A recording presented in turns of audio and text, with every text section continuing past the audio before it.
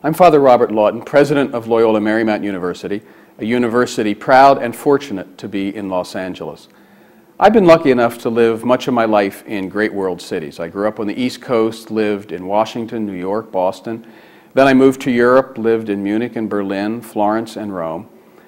All these are great world cities, but they're old as great world cities. And I used to think sometimes when I was in them, what would it have been like to live in one of these cities when it was in its youth as a great world city? Well, now I get that chance. Los Angeles is a great world city, arguably the great world city, and yet it's in its youth, or maybe in its adolescence, full of optimism and energy and hope and great spirit. And so in studying this great and wonderful city, we're studying not only the city itself, but the modern world, because that's what great cities do. They live very intensely, the modern world. And in a city like Los Angeles, it also lives the future as well. The future feels closer in Los Angeles than anywhere else. So this urban lecture series studies the city, but it studies our world, it studies our future. I hope that you enjoy today's lecture. Okay, welcome to the Urban Lecture Series sponsored by the Thomas and Dorothy Levy Center for the Study of Los Angeles at Loyola Marymount University, also co-sponsored by LA 36.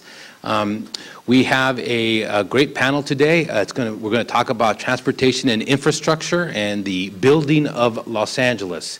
We have with us some people who have been involved for a long time in the building of Los Angeles, the physical building of Los Angeles. Right next to me is Richard Katz. He is currently a board member of the Los Angeles County Metropolitan Transportation Authority. He has a long history of public service. He served on the California State Water Resources Control Board, a very powerful board.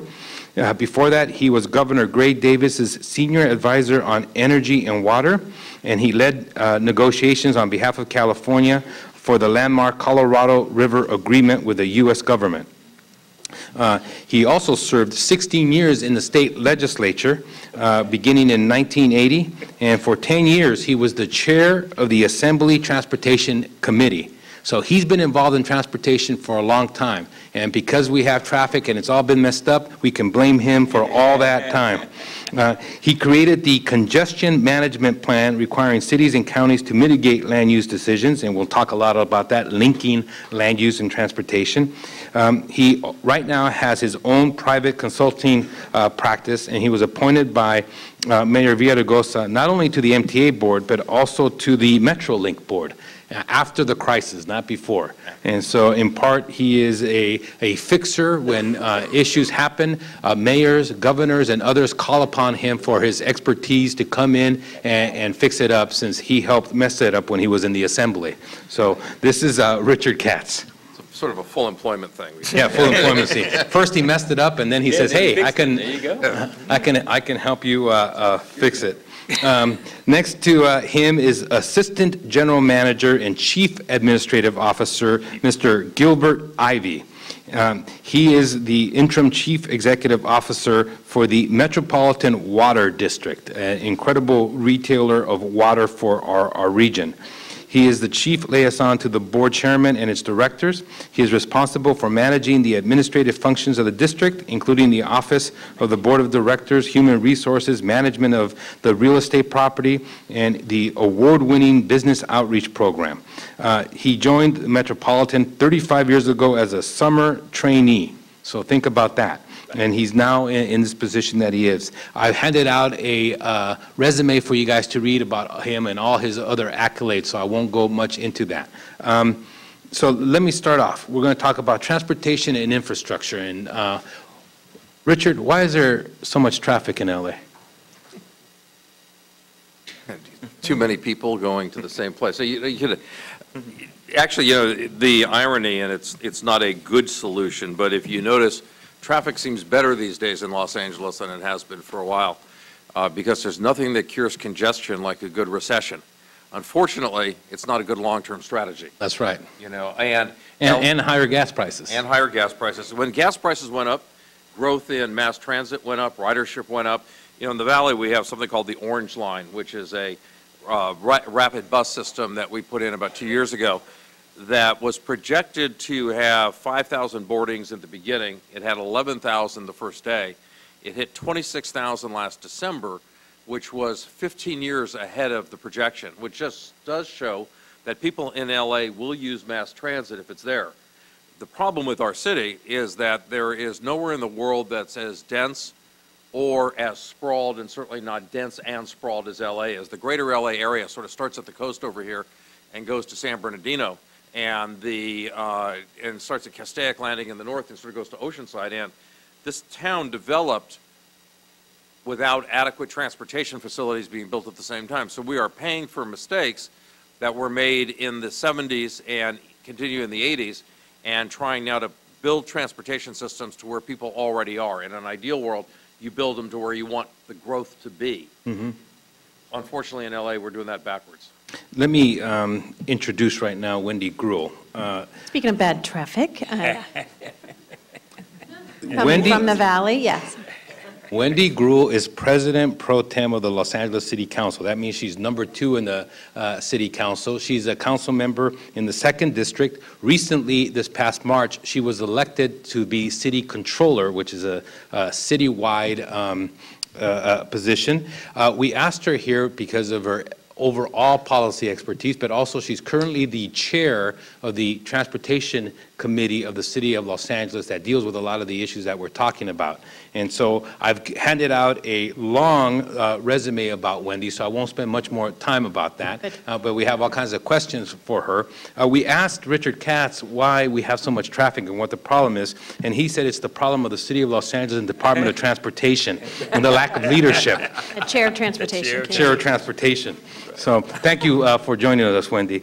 So, Richard, you're going to have to leave us a little bit early, and that's because you are going to go, tell the students where you're going. Well, we're making a change at the MTA. We have, our CEO is retiring, and tonight is a farewell for him after 8 years at the agency. We're bringing in a new CEO starting on Monday, and I need to make a presentation at that downtown.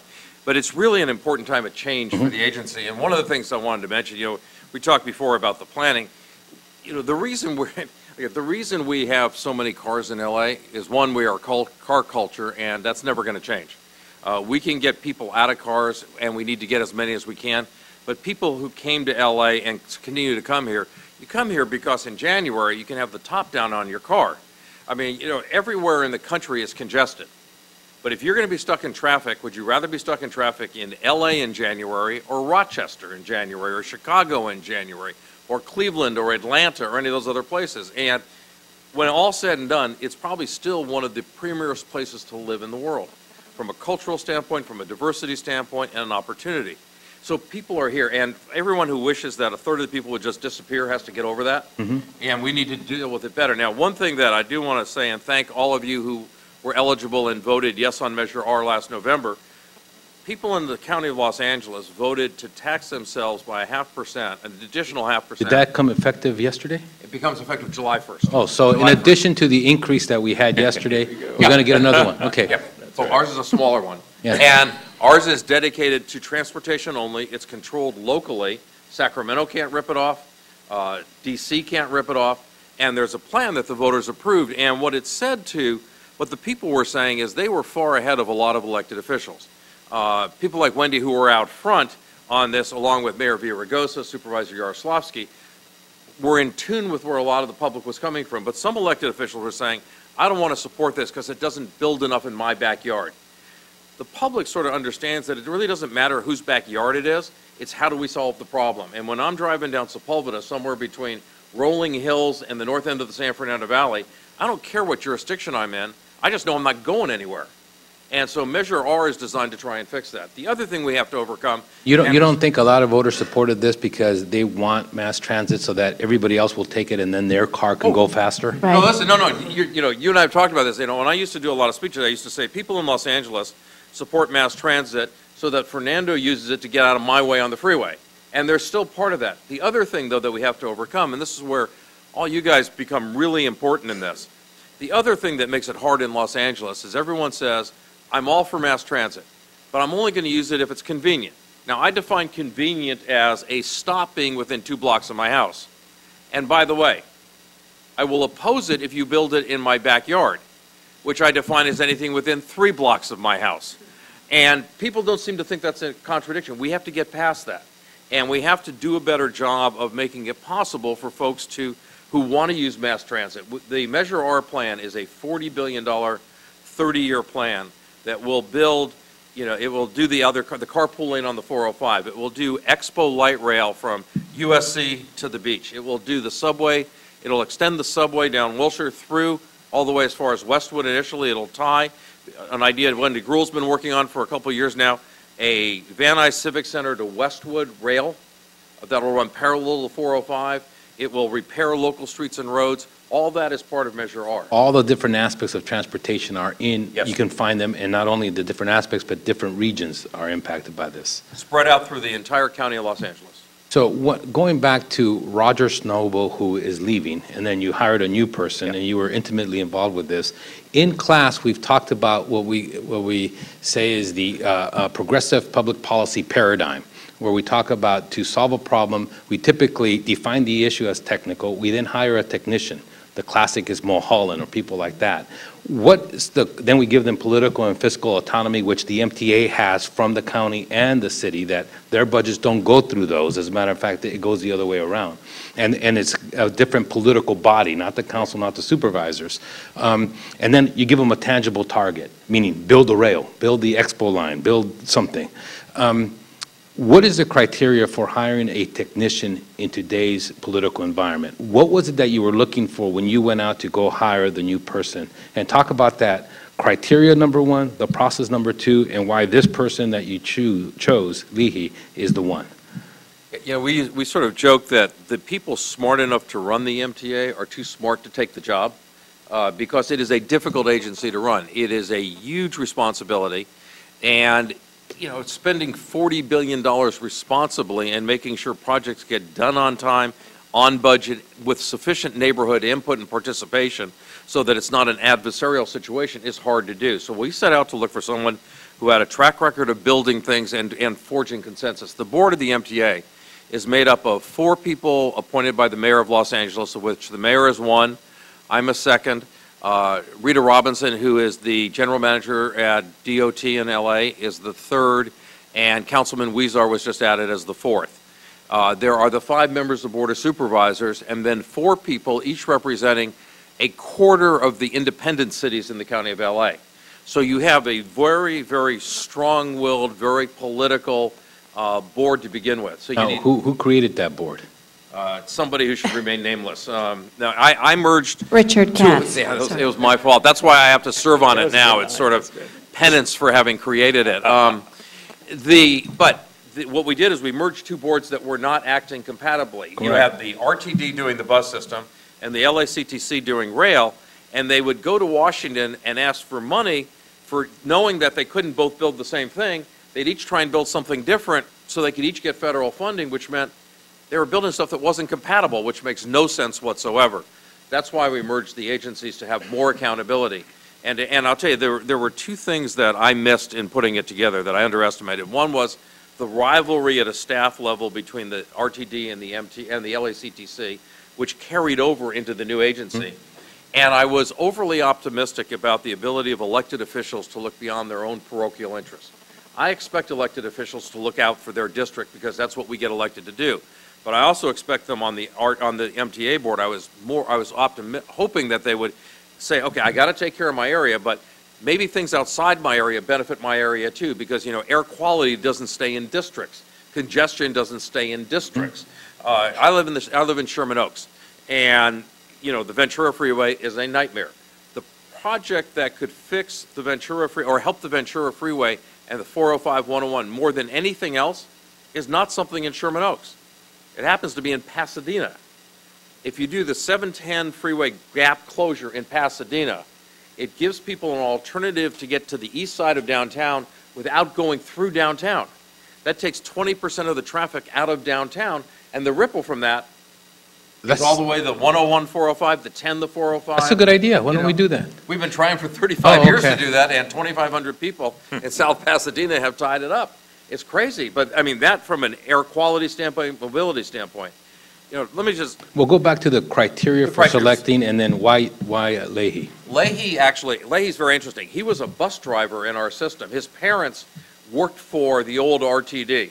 This is in his blood. He worked for us for almost 20 years, I believe, including director of operations. Actually got fired by an interim CEO, left there, went to Minnesota, where he had an outstanding track record, and for the last 8 years has been running the Orange County Transportation Authority, where they have built a lot of stuff on time, under budget, builds consensus with a difficult board, and tries to move the ball.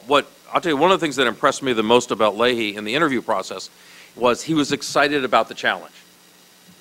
You have people who say, look, I can do this because my career is over and this will be the last thing, it'll be the crowning. I want someone who's hungry. I want someone who's energetic, someone who's going to push the envelope and push the staff. The staff is a reflection of what your CEO does. And if your CEO's not hungry, the staff's going to coast, because the staff will figure, why should I stick my neck out if the CEO's not sticking their neck out? Leahy meets those criteria. What's the budget of MTA? MTA budget, well, with all the transport, we will spend over, $100 billion over a 10-year period, including projects. We have a lot of money to spend. The $40 billion over the next 30 years that comes from Measure R is just one component. We get state funding and gas tax funding. But in LA, by the way, those $40 billion worth of projects are half of the unmet need for transportation in LA County. In most places in the world, you spend $40 billion, you're going to solve most of the problems, but not in Los Angeles and California. So, Wendy, let me go to you, and Gil will talk about the MWD in a second, but since we're on transportation, you are the chair of the Transportation Committee for the City of Los Angeles. How do you interact with the MTA, and how does that process work? Has it been frustrating? Is it compatible? What's the deal there? Well, I think actually the relationship between the city and MTA has gotten better over the years. A long time ago. We're overrepresented. The city of Los Angeles is overrepresented on the MTA board. I don't know if I said overrepresented. I'd say underrepresented. Wouldn't you, Richard? Richard is one of the city. Those of us in the city think we're underrepresented. And if you saw during the Measure R and putting it on the ballot, there was a very contentious debate within the MTA as to who would get how much money, and was the city of Los Angeles getting too much of that money. But when you talk about where the major traffic is in this region, you talk about the 405, where I was for a good long period of time today. You talk about the 101 and the 10 and the 110. Those are really where the bottlenecks occur. And so for the City of Los Angeles, the MTA is a partner and it's a funder. We go to them and we ask our representatives like Richard Katz, who is really the perfect person to be on the MTA board with his history, go to them and say, here are projects within the City of Los Angeles that we think need to be included. And we go to the MTA and say, here's a list of projects, whether it be those that we wanted to have recipients of Measure R and that sales tax, whether it is economic stimulus dollars that are coming forward to the call for projects that say, how are we going to move ahead? The City of Los Angeles, people assume that we have responsibility for the freeways and for the buses and for the subway and the trains. That's not what the City of Los Angeles is responsible for. We're responsible for your streets and your lights and the dash buses and the commuter buses, but we are not responsible for those other things. But people think we are, just like a lot of people think we're responsible for the schools, and we're not. And so it really behooves us to have that close relationship between the MTA and Caltrans to get the projects that we think are really important, i.e. the subway to the sea, the Gold Line, the Expo Line, having a north-south line in the San Fernando Valley. And most of these lines actually go through the city of LA first. It's the hub, really, and then they go out. But even the Expo Line, I've heard rumors that the Expo Line has been having trouble with LA DOT in terms of trying to get some of the intersections ready for the construction and a lot. So that even sometimes that doesn't work very well.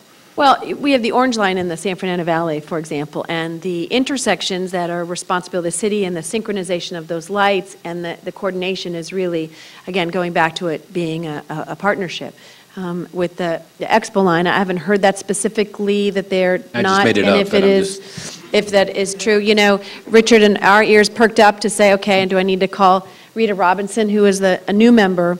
That's a great appointment, though, to It was a appoint very the good appointment. Yeah. It's the first time, I believe, the mayor recently put two new people, as Mr. Richard mentioned, Jose Huizar from the east side, a council member, and the other was Rita Robinson, who is the general manager of the Department of Transportation. And I don't remember a time where you actually had the general manager from the department in the city of Los Angeles serving on that board who understands the relationships there. Let me deviate a little bit and ask you a couple of political questions. Today's Thursday. What were you doing last week at this time? What was I doing last week at this time? Wow.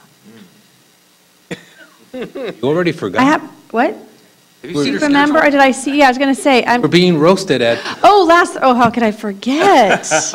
I was roasted. I brought some of the jokes. Yeah, Yes, Richard roasted me. I was, So I was actually going to ask Richard to repeat one or two of those. No. Just one.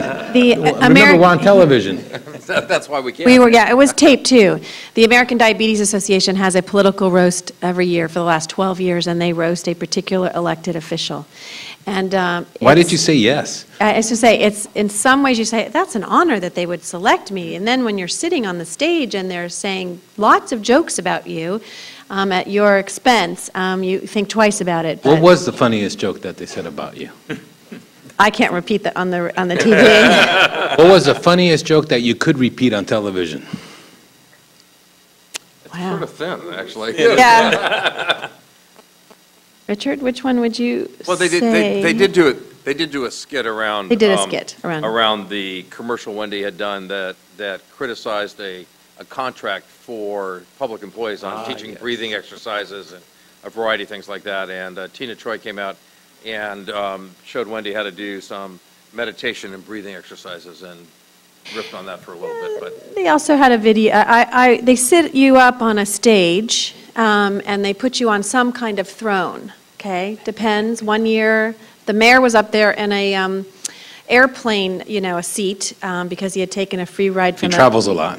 Yeah, well, that wasn't it that time, but it was an AmeriQuest. He took in a free flight, and it became controversial, so they had a big thing that he sat in that was AmeriQuest. I'm known as the pothole queen in the city of Los Angeles because I think it's important for us to keep our streets paved, and I got this nickname because I went out and actually filled a pothole and paved it. So they. Or did you wear one of those orange suits? No, they recreated a pothole on the stage and had cones around it, and then gave me a tiara as the pothole queen sitting on the stage. They also, gave me a hard time about my driving habits and my coffee drinking. oh, and occasionally Wendy has a habit of mentioning that she worked for Tom Bradley. Yes. And that was the subject of some. That was yes. If you didn't know, I worked for Tom Bradley. They repeated it several times. Several times, yes. So, you are now. We'll tell you the other jokes later when the cameras are off. Okay. You are now controller-elect. When I first met you, you said that being the council member of the 2nd District was the greatest job that anybody could have. So why is controller a better job than that? I'm not sure if it's a better job. It's a good job too. They're both They pay more? great. It does pay more.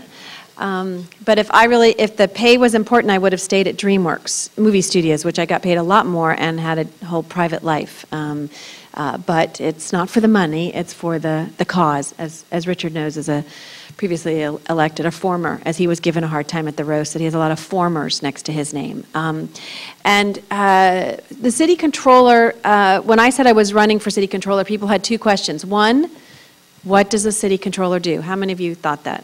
Okay. Oh, come on. All right. Yeah, be honest. See, it took you a moment. And then two, when you describe to them what the city controller does, they said, why would you ever want that job during a tough economic crisis? So what does the city controller do? So the city controller, I was getting there. See, Fernando knows my story here. The city controller does a couple of things. One is we audit in the city. We do both performance audits and fiscal audits, which really means you can ask a question about how the city can run more efficiently, any question you want on any city department, and be able to identify where the problem is. You also are the fiscal agent for the city of Los Angeles, and so that you are able to make sure that when you're paying the bills, when the contracts are being let out, when you are looking at our cash flow. Someone described it yesterday to me as you're both the savings account and the checking account. but you don't always have control over that. In the savings account, I have the money, but someone else invests it, but we are responsible for it. In the checking account, the city council and the mayor decide how they think they want to spend it, and I have to make sure that it's actually balanced as we go forward. And so Laura Chick has done a great job as a city controller about using the bully pulpit to say, how can we run Los Angeles more effectively and more efficiently? And in the city of LA, as in many bureaucracies, there's resistance to change in big bureaucracies. And I remember when I was at the federal government, and they said to me when I arrived at HUD, working for Henry Cisneros. She didn't only work for Tom Bradley. Exactly. She also worked for Henry Cisneros. And someone said to me, we were here before you came, and we'll be here when you're gone. That was their attitude when I asked them to do something. That sounds like a tenured professor at LMU. A tenured professor, see, same thing. And so it happens in the city as well. But when you have the threat, the potential, as we do in the city of Los Angeles right now, when we have a over $500 million budget deficit projected for this next year in a $6 billion budget, when we're talking about having to balance that to lay off 4,800 employees, guess what? They're willing to change the status quo if they get to keep their job and do things differently. And so that's why it's one of the best times to be as the city controller, because some of the ideas that had been thrown out there in the past, people poo-pooed, said, no, not going to happen, we now can actually implement. Okay, back to transportation. If there was one reform that you could wave a magic wand in terms of transportation in Los Angeles, what would that be? And then, number two, back to reality, how could we try to attain that? Do you want to start that first, Richard? You could ask them the... Well, you know, I would guess if there was one reform, I'm not sure people would consider... No, but you're the guy that continues to reform, and we still keep messing up. I mean, every By single... the way, but let me ask a question. How many of you were not born in Los Angeles County? Okay, so when you wonder who came here to cause all the problems on the freeways, look around. You guys are all, but the reason I say that, and by the way, that percentage is pretty consistent no matter whether you talk to a chamber group or anybody else. But part of the reason I mention that is that there is no silver bullet that's going to make this better. One thing where silver bullet, is that high-speed rail? Silver bullet, there's no silver bullet, high-speed rail or otherwise, that's going to make it work. In Los Angeles, it's going to be a combination. Some of you are going to take So listen, light rail he's an former elected official. We asked, is there one reform? Yeah, I'll tell you one reform. I'll tell you the one reform. The one reform is if you wanted to fix it quickly, to have the power that Robert Moses had. Explain who Robert Moses is. Robert Moses was the architect of modern day New York, pre-CEQA, pre-environmental laws, pre-NIMBYs, all that stuff. He was the New York version of William Mulholland, if you will, though some years later. If you could have an individual who had the authority to look at things and say, you know, the 710 gap closure serves a whole lot more than South Pasadena, and it has to be done. I mean, that would fix this. That's not real. It's not going to happen, and it's not practical. A dictatorship in benevolent, some... though. Benevolent. I think it's right, because there are a lot of projects that could be happening today if it wasn't for some of the delays related to the reform of how long it takes you to get through a particular process. I like to say, okay, I'm going to mention Tom Bradley again, but Tom Bradley in 1973, when he first got elected, said, 18 months, I'm going to start construction of a subway in the city of Los Angeles. And the only thing he had right was 18, but it was 18 years before it actually happened. And in LA, as Richard mentioned earlier, we are a car culture. I grew up in the San Fernando Valley. I had bought my car before I turned 16. The day I turned 16, I got my license and was driving that day. That's where we have come from. But people in Los Angeles, there's not a seamless system. You can't, for me to get here today, I came from the San Fernando Valley. The only option I had was coming the 405, either by carpool lane or it was driving my vehicle. There's no bus that came very quickly that would have not taken me the whole day. There was no rail line that got me here, nothing like that. One reform. If everyone in this class and in the city of LA would commit to taking public transportation one day a week, Or stay one day a home. week, or stay home, or telecommute 1 day a week, we'd all think we died and went to heaven. And it's true. And you look today, I don't know, I mean, even though there's an accident on the 405, driving normal. That person would have stayed home today. Well, that would have stayed. But He will tomorrow. private, yes, that's for sure. Private schools are out this week. I have a kindergartner, so all my friends' kids who are in private school, they're all out this week. And guess what? It takes me, instead of half hour to 45 minutes to get downtown every day this week, it has taken me 20 minutes. That's because you don't have to drop your kid off. Yeah, no, my kid's still in school. I dropped him off. But it is all the others who were in private school. He's in public school. He's in public school. He's in public school. In Right. private schools. So next week, you guys have spring break next week? No, it's like, Oh, Pat, Cabo was sorry. 2 weeks, I mean, spring break was 2 weeks ago. Yeah. Cabo, I heard the Cabo. So spring break is next week for, we know where you went. Spring break for LA Unified School District is next week. Guess what? Traffic is going to be great. Jewish holidays, okay? Richard and my husband off on Jewish holidays. Guess what? It's better those days too. So it tells you that. So Jews are the problem to It's- traffic. Or more Jewish holidays Or are the more solution. That's it. But it's again, what it demonstrates. This is a serious class, Wendy. Yeah, it is. So you could have been at the roast last week. It demonstrates that it does just take a little bit of change in people's behaviors. This last summer, gas prices, $4, $5 an hour. I mean, $5 an hour, $4 and $5 a gallon. And we saw traffic go down like this. Unfortunately, during an economic crisis, over a 12% unemployment rate. Guess what? That's also an indicator of why we have less traffic.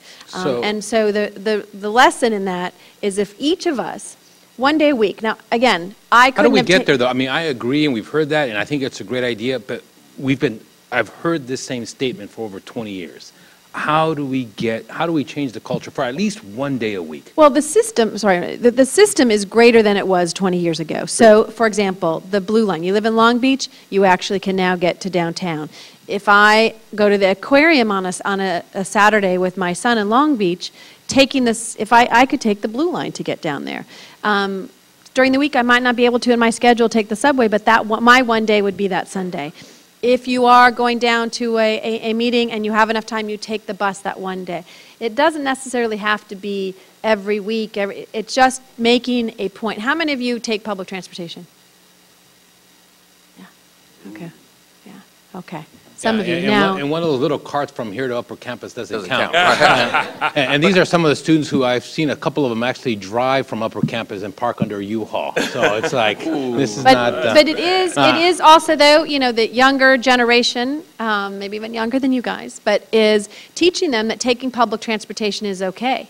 In my day, you would never, except for going the beach bus from the valley when I couldn't drive, you would have never taken the bus to go somewhere. Now it's more acceptable. People are doing it for different parts of the city. Others depend on it, and we need to make it a much better system. I think part of it, in answering your question, though, is also, I think everyone's just sitting in this room saying, okay, but if I just do it the 1 day a week, will it really make that much of a difference? I mean, how do I as an individual make that kind of a difference? And what's interesting, going back to what Wendy was saying, when you think about it, it is Jewish holidays that the traffic is good. But also, the last time traffic was really good in LA was long before you guys were born. It was 1984 during the Olympics. And, that it tells you something when... How many of you were born in 1984? Oh, see? 2, 3, okay. But one in the it back. tells you something when the last good day we remember was in 1984. But here's the important part, and speaking to why you can make a difference. We didn't take 50% of the cars off the road in 1984. We didn't take 40% or 30% or 20%.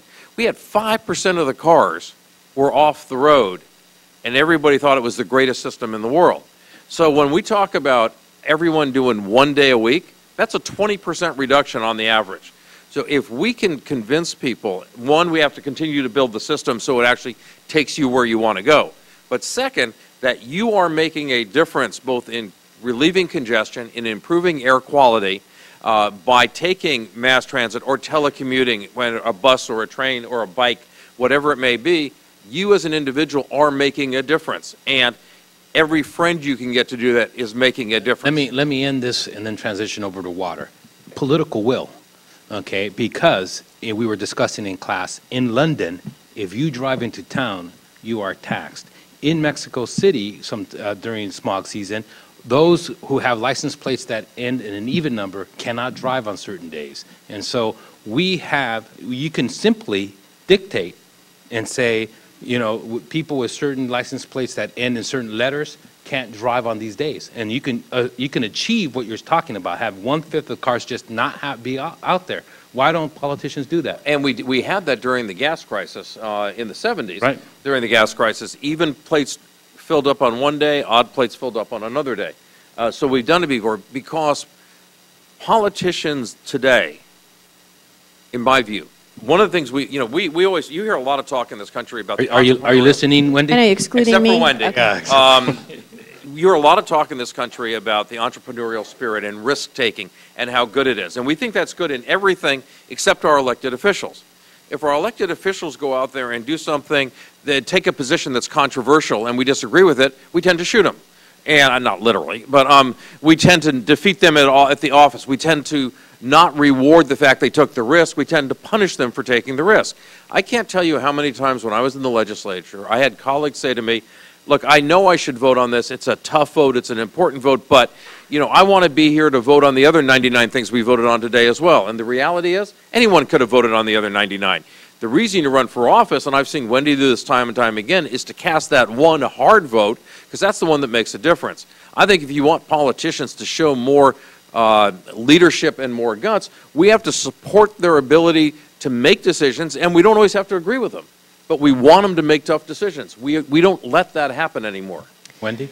I just want to respond. And 2 years ago, prior to me running for city controller, I did a poll citywide and asked questions related to transportation, and listed, you know, what's your most important issue in the city of Los Angeles? And the top two were transportation and public safety. And when we asked them, okay, so if transportation is such an important issue, what would you be willing to do to help solve it? First one was, would you pay more? That was a definite no.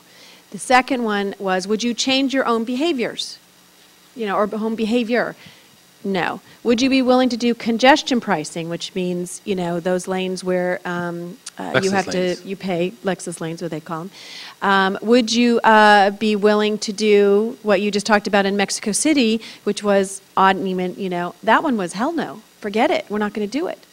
And the difference between 2 years ago and November, when Measure R passed, and Measure R was people realized, and they had said, you know what, we're willing to look at this because traffic has gotten so bad, and they were ahead of the politicians. Now that doesn't mean, for example, on congestion pricing, which is going to take effect on the 110 freeway, and a federal grant that the city worked with the MTA to get. It was going to be on another freeway, but the politicians said, no, we're not going to do that, because people said, well, that's not going to take away anything for poor people to be able to go on those roadways. And what it means on the 110 freeway, if you've seen it, is there are 2 lanes in each direction for their carpool lanes. It's underutilized. It's not fully utilized. So what they said is, why not utilize it more? Allow people to go that are carpooling, but for more money, people can. But with one person only, you're saying? One person Right. driving. In other words, you can drive on the diamond lane by yourself, but you have to pay. You're showing your age, Diamond Lane. They don't call that anymore. That was in the 70s or 80s, but no. I'm retro. We have to give Fernando a hard time, too. But it means that a couple of things. One is that money that comes in from someone who wants to drive there, guess what? Is going to be used for public transportation for others. That also means those people who are driving in the other 4 lanes that have been congested, guess what? They're going to be less congested, we think, because now they're going to be able to go on the carpool lane. But even the idea of allowing someone to pay. Who's against this? What? Who's against this? Some congressional members on the 10, and some of our, council members. We talked about doing it at the airport. Congestion pricing of being able to go in that circle. Yeah. We actually It smacks of, elitism. But you know what's interesting, because there have been a number of studies done by folks at UCLA and others in Where? terms of the university just north of there, the other one. Not Figueroa Tech, the other one up the street. But Few of you got that joke. and what they show is that actually the people who use the carpool, who use the express lane on the 91 freeway and on the 215 mirror the same population who are on the regular freeway, and that even low-income drivers still use it when they need to get somewhere quickly, and they may use it more sparingly, but they still take advantage of it. You know, the one thing that's interesting in terms of the pay, because you raised the congestion pricing, and Wendy came up with some interesting ideas that different models. What I've never quite figured out and don't know how to explain to folks or get a better result from, when you talk to people about increasing the gas tax and say, look, if we could increase the gas tax by a quarter, we could build the following XYZ in this period of time and fix these problems and have a system that gets close to your house throughout the county. And people say, not going to do it, not going there. But somehow we continue to pay more money every time some folks in the Middle East want more money out of us, where we're paying $2 or $3 a gallon more, and we pay that because we accept it as part of going from point A to point B. But instead of that, we won't pay the quarter to build a system here. It makes no sense. I know. So Gilbert Ivey's been very patient while we've been talking. Well, I got to say one thing about transportation. Absolutely. One thing. Well, we'll let you say one thing. I'm going to say one thing about okay, thank you. That's enough. Let's move on. No, go ahead. Tom Bradley was my mentor. Oh, you work for Tom too? Tom Bradley was my mentor. He inspired Metropolitan to not leave downtown Los Angeles with a headquarters building. So we decided to build our headquarters building at Union Station on purpose. And the reason we built it at Union Station is because it was the hub of transportation in Los Angeles. So we have 1,000 people in that particular building, and about 52 to 53% of those employees, including myself, use mass transportation, rail line, subway, the buses, whatever. And we think that we, as an organization, have made our contribution to the reduction of travel in this city. So let me make a point here.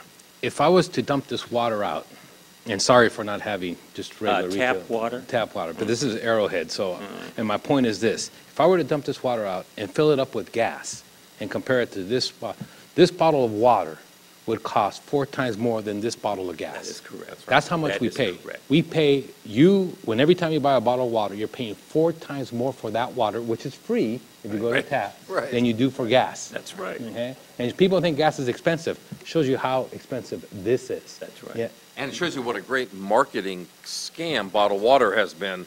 I mean, the growth in bottled water industry. And there was a bottled water company not too long ago that was ordered to fully disclose on their label. They had done all the initials. Yeah. And they were basically repackaging municipal water. That's correct. And selling it as bottled water. I mean, there is a transition, by the way. You talk about driving on even and odd. Metropolitan's working on a plan. The city of LA is working on a plan because of the drought we're in. You're going to only be able to water your lawn like on Mondays and Thursdays in Los Angeles probably in the next couple months. Right. So there is some parallels between transportation there is a parallel. and the water. Who's going to police that? Well, that's why the water police. The water police. Water police. It's a full employment act. We're trying to. It's part of the economic stimulus plan of the president. People work. So if you guys apply after you graduate, to the water police, Mr. Ivey, okay. Is there a drought right now?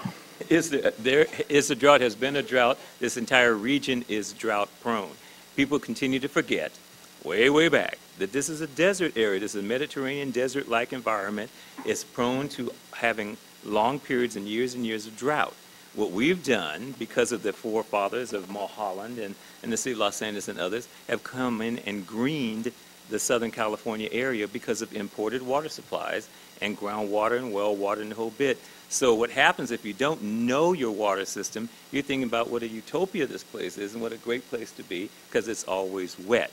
But it's wet for a reason, and that reason is that we have to bring the water in from hundreds of miles away to get it here to green this area so that you can have a water supply. And when I first started at Metropolitan way back in 1970, I was from Centennial High School in Compton, and I was given an opportunity to work at Metropolitan, and I want to inspire you from the standpoint of being young college students to look at a career in water, because I never heard of Metropolitan, nor did I care about water. I turned on the tap, there was the water, and that's all I cared. And it wasn't until a few years later when I was making a good salary that I said, oh, maybe I should care about this, and it's a good career. But the biggest issue that we have here is that water is a precious resource. It is in short supply, and we have to figure out a way that we manage this resource so that there's enough water for all of you and your grandkids and your grandparents to have to drink. And it's in jeopardy as we speak. We have never been so critically low in our water supply as we have been in the recent times. We have a problem on the Colorado River, which is one of our supplies. We have a problem up north in the Sacramento-San Joaquin Bay Delta area with our supplies. We have a problem with the weather. The climate changes, definitely something's happening there, whether you believe in it or not. Something's going on with our climate, and it's causing the weather patterns to change. And it's causing problems with the habitat in the Delta area as far as migration and fish and estuaries. And it's causing problems both with people who feel that we should be protecting water supply for the fish, has problems with the people, with the farmers who feel that their water should come to the farmers for agriculture, and you have problems with the growing urban environment that we're in, that there's not enough supply for the people in the cities. So there's this constant tug of war that Richard knows very well, and Wendy knows as well as a city council member and now controller, that you have factions that are always competing for the water supply. And our board is a different board than either the city council or Richard's MTA. We have 37 members of our board that come from Ventura to the Mexican border, and they represent 19 million people who drink our water. So we, here in Los Angeles, we have the DWP, the Department of Water and Power. So why do we need the MWD? How did that happen? And then I'm going to get Richard to comment on water because he's going to have to leave. But answer that question, then we'll get you to make some general comments and then. The Metropolitan Water District is basically formed as a wholesaler of water, a supplemental water supply. We bring in water to the entire region. So MWD does not sell water to individual houses? Not to individual. We're a wholesaler. The Department of Water and Power of the City of Los Angeles is a member agency, one of 26 member agencies that make up the Metropolitan. And they buy the water, then sell it to the... They buy the water and then sell it, absolutely. Absolutely. So, Richard, I mean, you've been involved in water politics. Every time there's a problem, you're involved. And so we don't know whether you're the cause or the solution, but I mean, what's going, do we have a drought? I mean, because there's been some talk lately that, you know, the people are really making it up, and there's plenty of water. It's just how do we get it here? Well, it's a combination. We are definitely in a drought. If you look at Lake Powell and Lake Mead on the Colorado River, you'll see what we refer to as a bathtub ring, which is about 100 feet deep. And that's 100 feet of water that's not there the entire length and distance of those facilities, which is a lot of water. And an acre foot of water is when I first started doing water, an acre foot was defined as the amount of water a family of 4 uses in a year. It's the amount of water that covers an acre. An acre foot of water is? We have, because of conservation and efficiencies, we now say an acre foot of water is the amount of water 2 families of 4 use in the course of a year. So we have gotten that much more efficient. One of the stories that's not known, people in the Bay Area like to talk about our swimming pools down south. The city of Los Angeles uses the same total amount of water today that it did in 1990, despite the fact that there are 1.5 million more people here than there were in 1990. And that's a result of low-flow toilets, low-flow shower heads, low-flow nozzles, drip irrigation, Metropolitan Water District programs, working with DWP. We do have a crisis, though. We have an allocation crisis to an extent. 2/3 of the water is in Northern California. 2/3 of the people are in Southern California. So why don't we just vote ourselves to water? Well, we could vote with because Peripheral Canal on the ballot 82 gets defeated because people in LA also have environmental concerns, and it's how do you make it balanced? Water is a limited resource, and for too long, and I think you put it correctly, and Gil mentioned it, too long it's been the fights of special interest. Mark Twain said that, whiskey's for drinking and water's for fighting over. And that's pretty true in California. He was talking about California at the time, and that's pretty true here. You have the competing needs of agriculture versus urban areas. And what used to be viewed as a Northern California, Southern California fight or dispute is now an east-west. It's an urban-rural difference now. And we need to do a better job of making water more efficient. We need to do a better job of conserving. Most importantly, we need to fix the ecosystem in the Delta. Levees in New Orleans were 8 to 10 feet below sea level. The islands in the Delta, and the Delta is the area between San Francisco and Stockton and Sacramento. Anybody out there live in that area, the Delta? One expert. Actually, he looks like he's from San Francisco. Those islands are in excess of 20 or 30 feet below sea level. So if we had a major storm or an earthquake that destroyed those levees, we would not be able to move water from Northern California to Southern California for maybe 10 years, because there's a very delicate balance that keeps the salt water from coming into contaminating the water system. We have a serious, serious crisis in the Delta. You know there's going to be an earthquake in that area. Yeah, at some point, it's got to be. Absolutely. And isn't one of the issues, the fact that in our water table, and we have a lot of water that goes into the ground, that if it wasn't contaminated, we could use that water. And so that's another big challenge for us, is the fact that for a variety of reasons, our groundwater is contaminated. So that is not the kind of resource that we thought many years ago we would be able to use those areas and pull the water up. That's right. Is there anybody out there that is just dying to ask Mr. Richard Katz a question before he leaves? Because he's got to go make a presentation. Any questions? Because we're going to have Mr. Ivey and Councilmember Greuel with us, who know a lot more than him. So, real loud.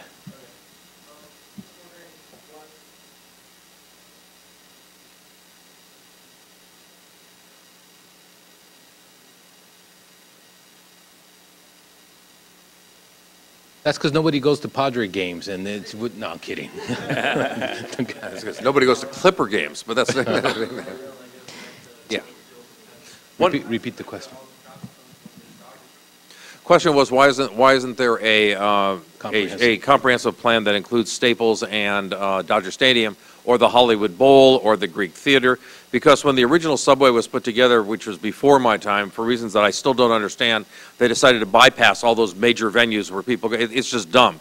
We are trying to correct that. One of the things we're looking at with the expansion. There's a stop at Staples Center, the Pico stop for the Blue Line. There's a For the stop Blue Line. for the Blue Line, and there's a stop at 7th and Flower at Metro Center. You have to walk about 2 blocks either way. Oh, no, really? I It's too far, can't man. take it. But the answer, by the way, the answer on Dodger Stadium is that federal law precludes you from using public dollars to go into a private venue, and the Dodgers have been too cheap to pay for it. Well, they got to pay for Manny. Come on. Wait a minute, let me take that back, because McCord's going to be really pissed when he hears.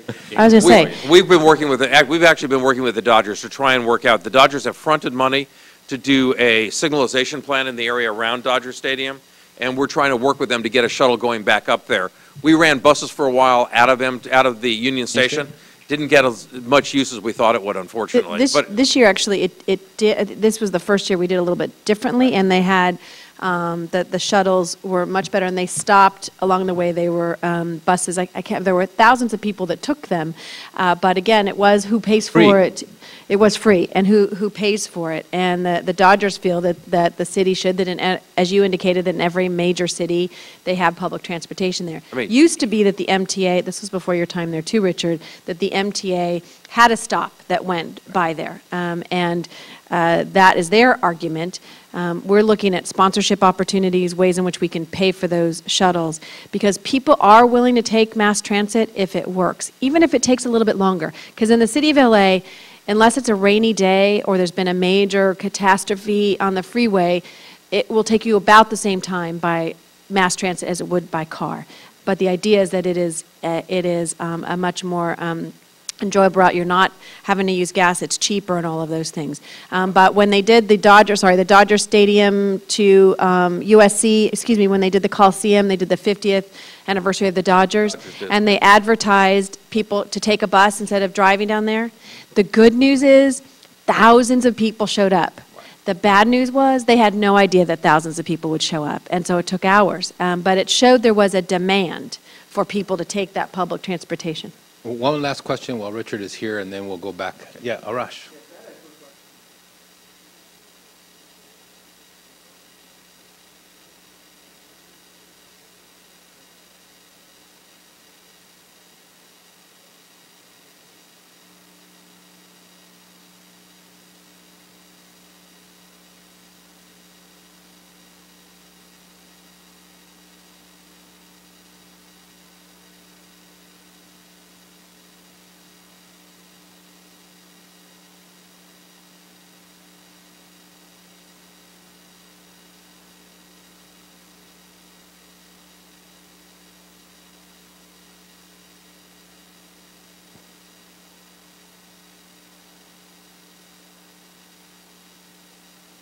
Yeah, why can't we do as good a job as other cities, at least perceived? Well, part of it is, going back to the gentleman's question, I went to Yankee Stadium last year, and there's a subway stop in the middle of the new stadium and the old stadium. It's like a half a block in either direction, and the subway's jammed going to games. To answer your question, we do look. We have a whole cadre of planners, both inside the agency but outside, to look at the ideas. One of the problems in Los Angeles is that most cities that have successful transportation systems, everybody lives out here and comes in here to go to work. New York's like that, Chicago, Seattle, San Francisco, Paris, London. Everyone lives outside and comes in. If you notice in Los Angeles, the traffic going east any morning is as heavy as the traffic going west every morning. Westbound traffic on the 10, the 101, and the 118 is as heavy as the downtown traffic because we're that much more sprawled out. And what that means from a transportation planning standpoint is it's hard to get the density and the critical mass necessary to pay for the kind of systems we want to put in. That's why the MTA and the City of Los Angeles and others now are encouraging development around station locations. For instance, when we did congestion management planning, we said that you have to mitigate certain things. But if you build within a quarter mile of a transit hub, you don't have to do the mitigation to encourage that kind of infill. And the city's doing a lot now to encourage that kind of development, and that will help us build those kinds of more creative systems. Loyola Marymount University, the Urban Lecture Series sponsored by the Thomas and Dorothy Levy Center for the Study of Los Angeles. We have our guest, Ivey from the Metropolitan Water District, and Councilwoman, soon-to-be Controller, Wendy Greuel. And we're going to talk a little bit about water and continue to talk about infrastructure. Let's continue with water, but then I'm going to want to ask the Councilwoman about our airport and our port and just infrastructure in general. I always see that the role of government is to facilitate the private sector. And we do that oftentimes by building infrastructure. We allow, in terms of transportation, for commerce to move, which we call goods movements, but we also allow people to move. In terms of water, and one of the questions I have for you, Gil, is that if we didn't import all this water from DWP and the aqueducts that we bring, or the MWD and the aqueducts and the water that they bring, what could the region sustain? You said 19 million people live in the greater LA area served by Metropolitan Water District.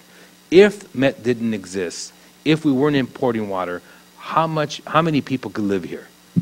If we didn't have the water supply that we have now, you would be looking at dramatically reduced population. The groundwater supply here and the water that comes through the streams in the LA River would not be sufficient to support the type of economy that's here today. In the metropolitan area from Ventura to the Mexican border, you're representing an $800 billion economy just in the metropolitan service area. You wouldn't be able to sustain that without an adequate water supply. But just to make sure the students understand, that area he just described would be the 20th largest economy in the world. Right. What he just described from Ventura to the Mexican border, That's the 20th right. largest economy in the whole world, That's dependent right. on water. On water. And you need to understand that water is such a foundational issue that you're hearing all these things going on in the economy about the bank bailouts and this bailout and the auto bailout and economic stimulus. But if you don't have the foundational issue of a water supply in place that can sustain our lifestyle, then the rest of this is for no apparent reason to have.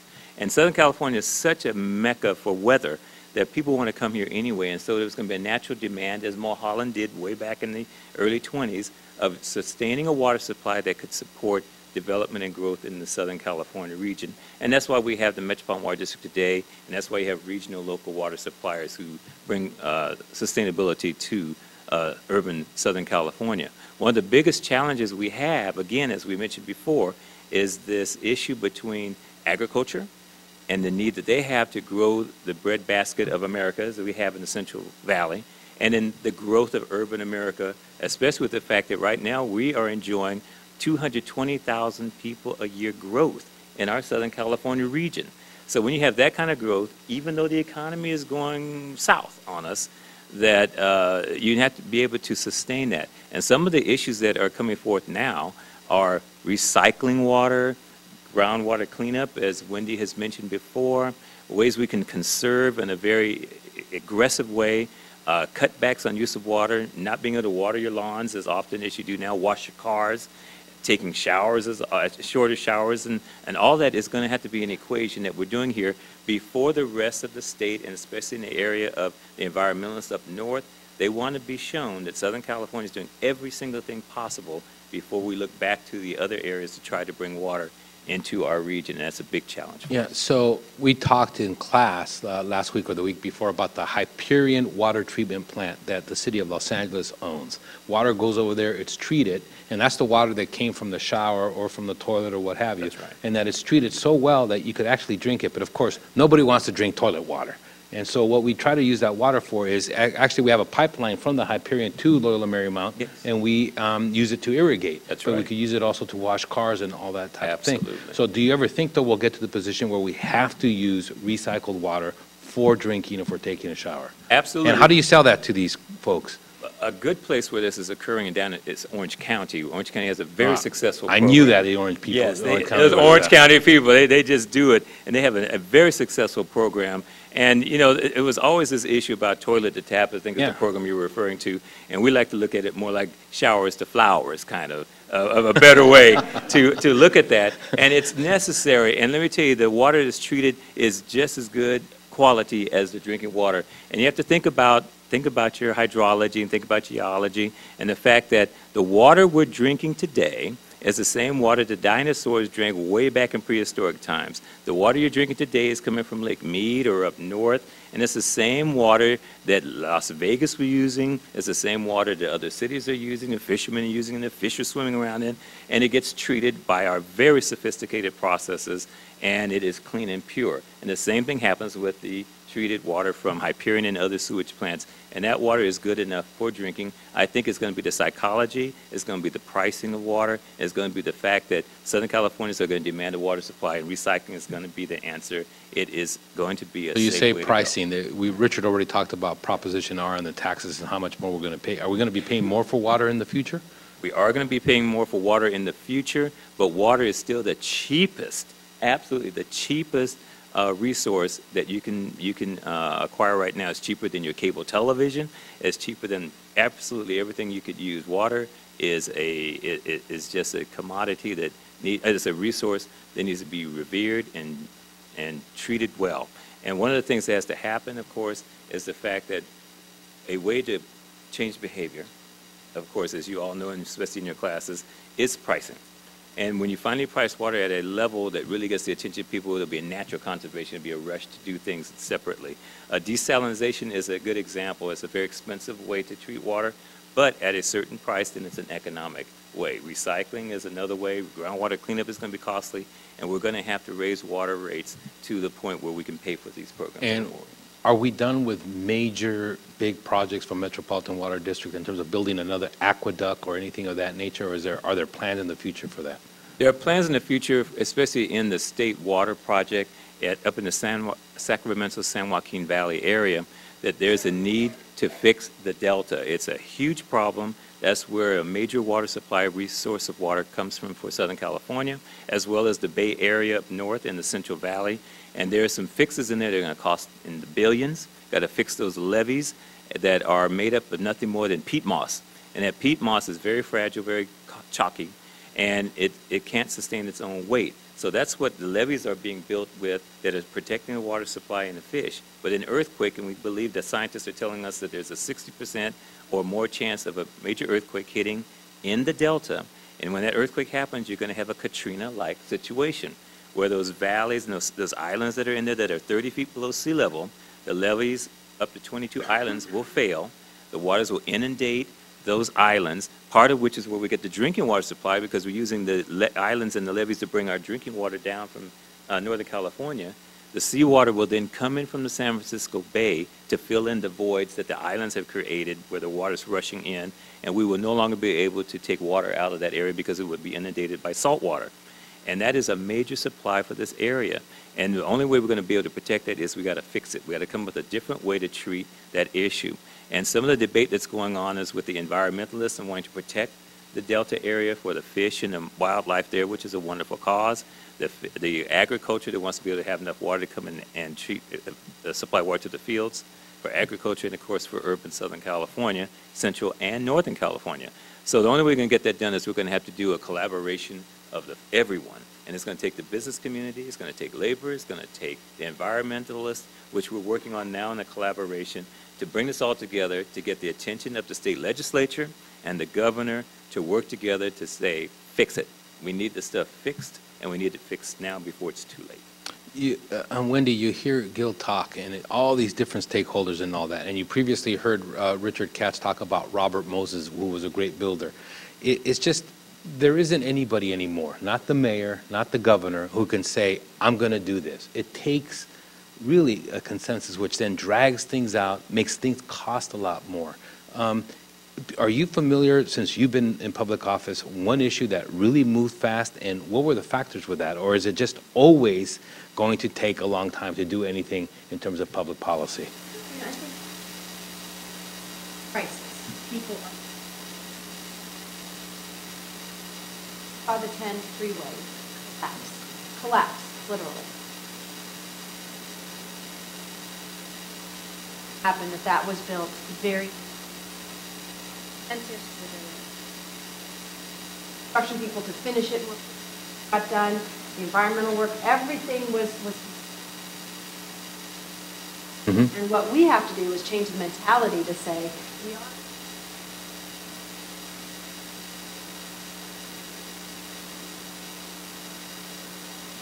talked about toilet to tap, probably 8 politicians stood there, as you know, Richard talked about people who are actually going to be, have a leadership role. The importance of standing up and saying, it's really not toilet to tap.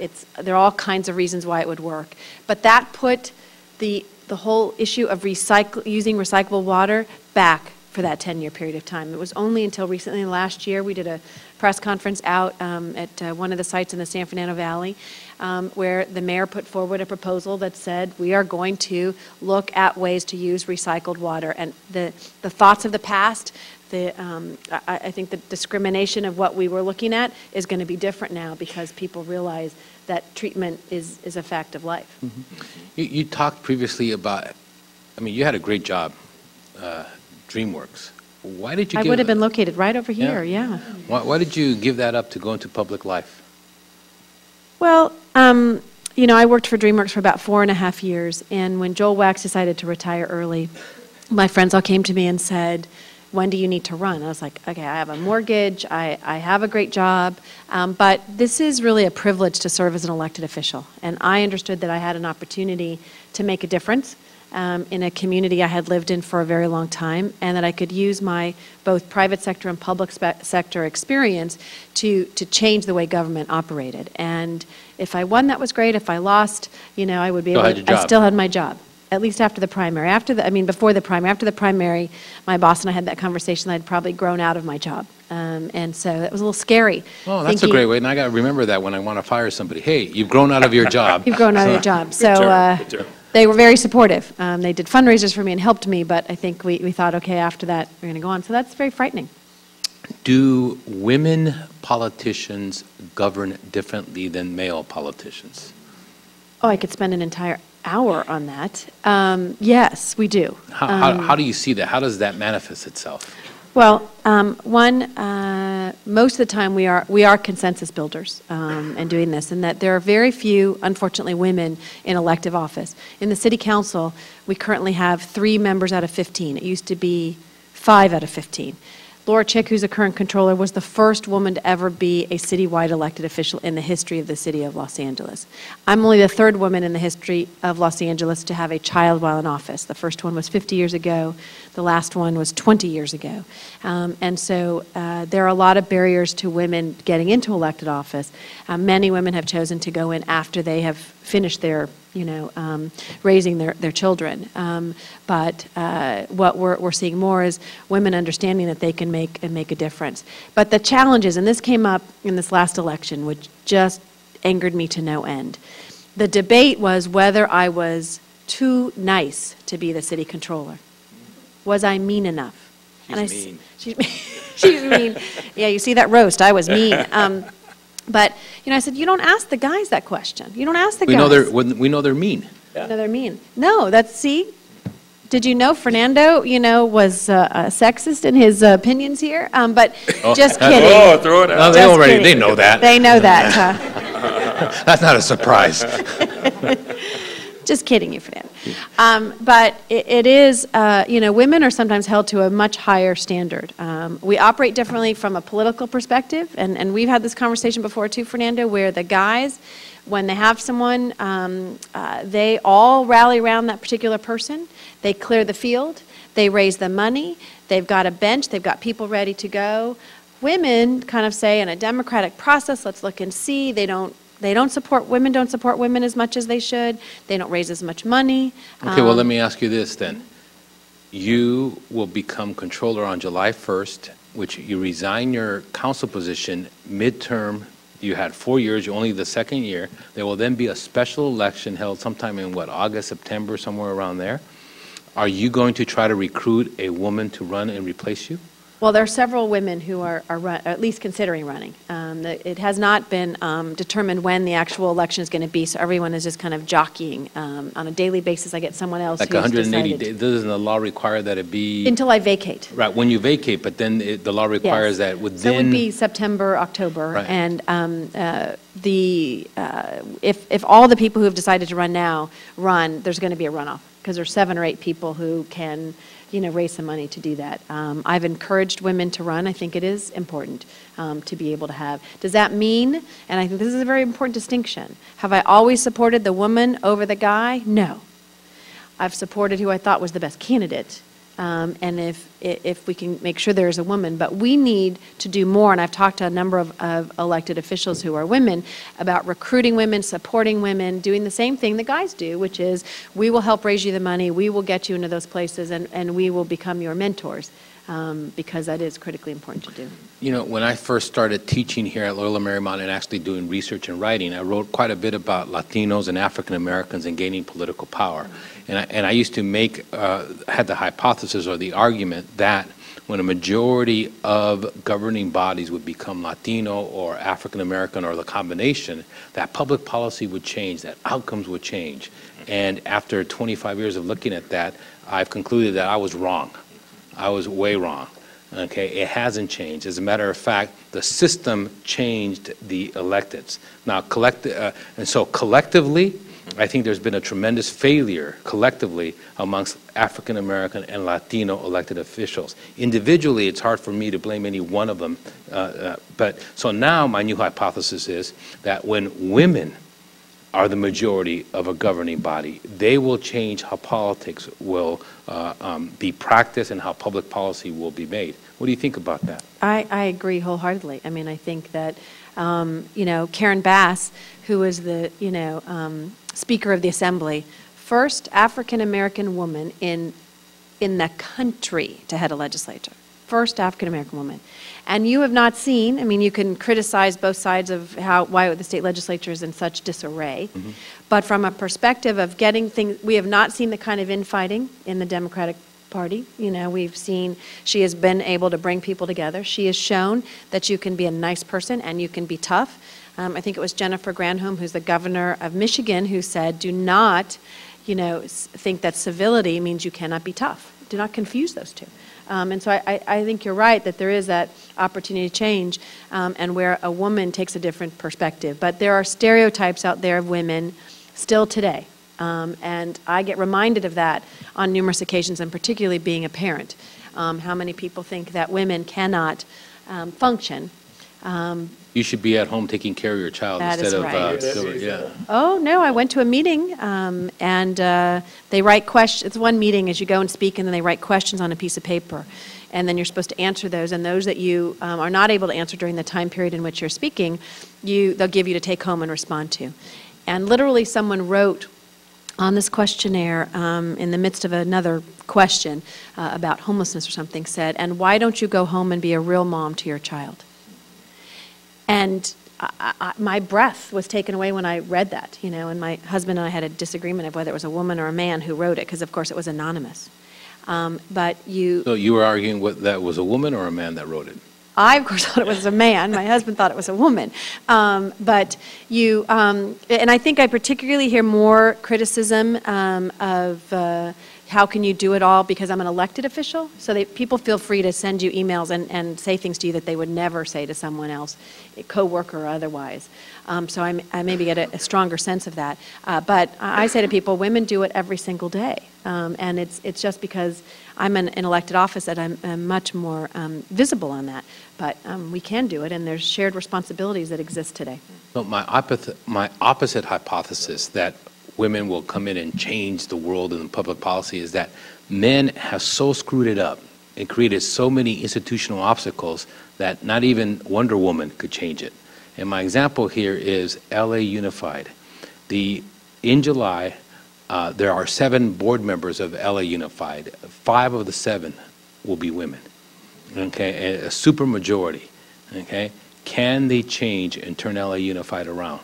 And when I look at what an incredible challenge is and how we've screwed it up, I don't think so.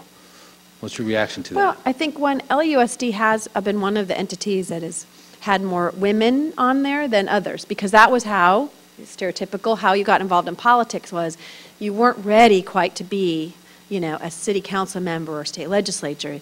You were the ones that go to the school board. So you'll see many more women on school boards than you will anywhere else. But I think that what we have found is the women who are now on the school board are really going to change things. Because, and nothing against the people who have been there before, but some of these elected officials have been there for 20, 25 years. Systems have changed. I support term limits. I think where they are in the state legislature has ruined the state legislature. But I do think if someone's been in office 20, 30 years, their experience and the reason why you would think they should be there for a long period of time suddenly wanes in comparison to the fact that they are doing the same things the same way for all of that 20 around 12 years like it is at LA City Council? I think 12 years, which we did here in the City Council, is a very good time in which to be able to make change but not get stale in what you're doing. And the school district has changed dramatically from when some of these school board members were there 20 or 30 years ago. I might say something too about the MW board. We typically only had one woman. Out of 37? Well, we used to have 51 members on our board. Right. And we're now up to, I think, 7 to 8 women coming on board now. And I have to tell you, since I've been there so long and I've worked with this board, that the woman board member is bringing a whole different dynamic to that board. It used to be kind of an insulated in-game type of issue with primarily all white male. Well, that's what I was going to ask you, that yeah. For you to be a high administrator in a water agency, it's very unusual in terms of African Americans. There's that old term about water buffaloes, which was the first time I ever went to a Metropolitan Water District meeting, or first time I ever went to a water conference, it was all white males. Not only white males, but old. I mean, they were there like forever. Gray hairs. Yeah, they're gray hairs, yeah. Absolutely. And that is a true statement. There used to be developers, bankers, oil men, and that was what helped build the Metropolitan Water District and Southern California. So you don't fault them, we thank them for where we are today, but being reality, things have changed, politics have changed, and the dynamics of the boardroom have changed. So you're now getting more of a working class board member, someone who's dealing with day-to-day life as opposed to a wealthier person who dealt with a wealthy life.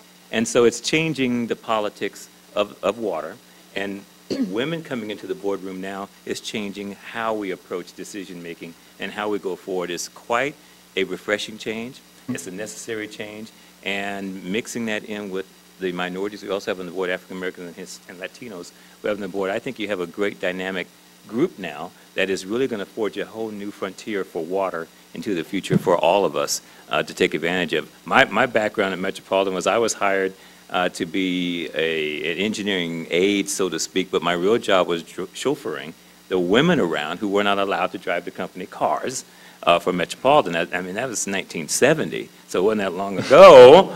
And the only thing Met had in common with women and blacks was the Supremes, because they would buy the records. So then, that's kind of sad.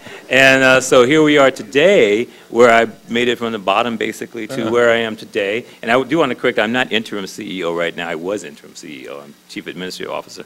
But where we are today, I think, is a testament that over time, time heals, time shows that there's no reason to fear, and that we can progress on, and that's why where we are today in the presidential situation is also so refreshing. Okay, I have only 2 more questions for Councilwoman Wendy Greuel, then I'm going to let you guys ask some questions. What's your greatest accomplishment as a council member? I think business tax reform, and people, oh, that's so dry. You know, what does that mean in the city? But if you want to have a strong and vibrant city, you need to have a strong economy, and you need to be able to create jobs. And we were seeing a lot of our businesses go to surrounding cities, Burbank, Glendale, Culver City, Santa Monica, other places that either had a better way of doing business or 2 did not have you pay business taxes. And so we did a landmark a business tax reform in the city of Los Angeles where we reduced business tax overall at 15%. We're trying to go up to 25%, and we simplified the system in Los Angeles. And if you were a small business of gross receipts of $100,000 or less, you no longer pay business tax in the city of Los Angeles. That was 60% of the businesses. And that was something that people told me we couldn't do. And I said, this is something that, and my other kind of accomplishment I will tell you is preserving open space, because that will be saved in perpetuity.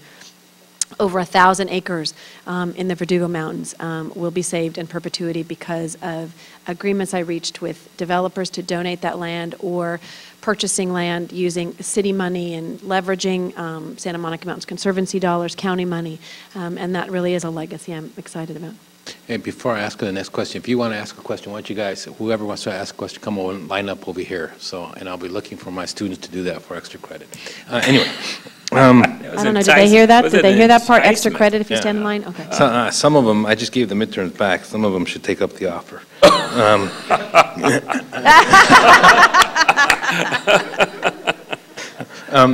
How will we know in 4 years whether you were a successful controller or not? What are the metrics that we should use to assess your performance? That's a very good question, and something that, and I won the election just a month ago, but I feel as though... Yeah, what have you done for us lately? I know, a lifetime as I'm preparing to take office in 3 months.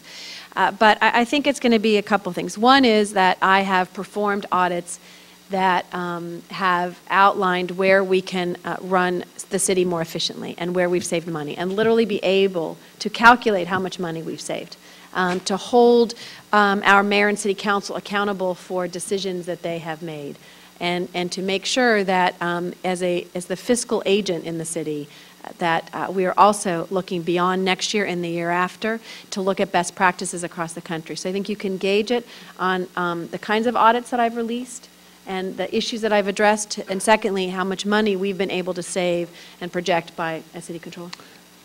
Kevin. Hi, how's it going? My question is for you, Ms. Greuel.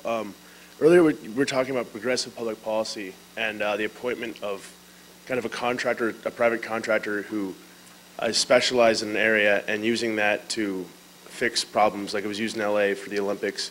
And you look at New York and Robert Moses, kind of a benevolent dictator who goes in and does what it takes to fix the problem with fiscal autonomy and kind of political autonomy. What would it take for Los Angeles to do that for our problem with traffic? Because, I mean, by evidence, like the traffic that we have now is pretty bad. Why aren't they taking those steps to create that type of policy? Yeah, why can't we have a traffic czar? And it's kind of like, you know, in the Olympics, we appointed Peter Uberoth, who wasn't really a public official. He was kind of quasi. We gave him the autonomy. Why can't we do something like that to get things done?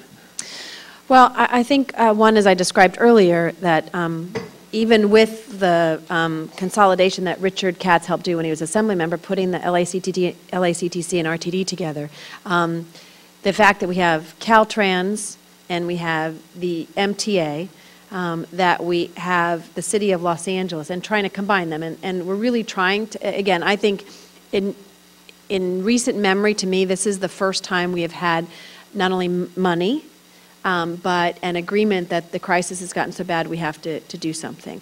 I'll give you one example where our mayor actually took on the subway to the sea. It was dead. It was gone. 20 years ago, elected because of the, on Wilshire Boulevard, there was a Ross Dress for Less. Methane gas exploded at that Ross Dress for Less, and plans for the subway down Wilshire Boulevard that we would be riding it today stopped, dead stop, because people said, and there was federal legislation that is actually put in place that said no federal money can ever be used to put a subway on Wilshire Boulevard. Yeah, but that was because the local legislators didn't want the subway to go through because the community didn't want it. People in... They may have used the methane gas as the reason. Yeah, they used the methane gas. So I think there was a terrorist attack on Ross for, I mean, it wasn't a fashion statement, it was I just... thought it was your barbecue. Yeah. But what happened is, you know, the mayor said, okay, we need to have the subway to the sea. That was 20 years ago. Technology has changed. The traffic has gotten so bad, people are willing to do that. And so put together 5 experts on methane gas and how to tunnel, and they came up with a report that said there's no reason you cannot tunnel down Wilshire Boulevard. Went to the federal government. Literally, it did take us 2 years, but we got legislation passed by the federal government that's actually rescinded the previous legislation and said you can use federal money to do the subway to the sea. And it may be controversial because not everyone thinks we should spend money on very expensive subways, but in Los Angeles, people are not taking the buses. Even, I mean, they will in some instances, like the Orange Line in the San Fernando Valley, where they thought maybe 5,000 people a day would take that Orange Line bus. 26,000 people a day take that bus for a couple of reasons. It's a dedicated bus lane. The buses do not look like the normal buses. They look almost like a rail line because of their design. And so we have to understand in Los Angeles that it's going to take both subway and busway and others. But I think it's unfortunate that we can't wave that magic wand, but if, as I mentioned earlier, if there's a time in Los Angeles where we can do things differently to take the bull by the horns in an economic crisis and change people's behaviors and willingness to accept construction down Wilshire or Expo Line or whatever it may be, now is the time. And if we don't as leaders stand up and say we're going to do this regardless of some of the political challenges we will have, then we shouldn't be in office. And I think that's, you know, one of our biggest challenges with other electeds. Daryl?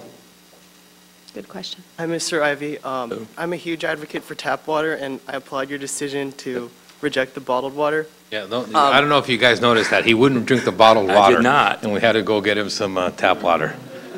One of the questions that I'm always asking is, what can we do to ensure to the public that LA's tap water is safe and that our infrastructure is excellent, so that we don't have to be handing our money to bottled water corporations who are profiting off of our water?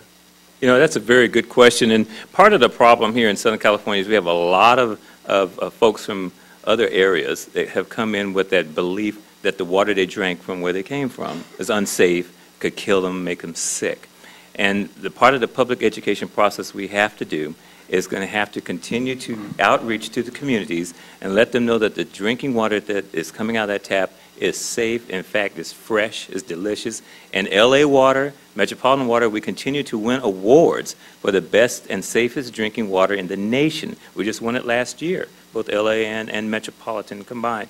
And one of the things we have to continue to communicate is that for the dollars that you're spending on bottled water, that's money that could go to spend to pay for your electricity. That's money that could go to spend for a loaf of bread or tortillas or whatever it is for the family. And what's happening now is primarily the poorer communities are buying more bottled water than Beverly Hills because of the fact that they feel it's unsafe.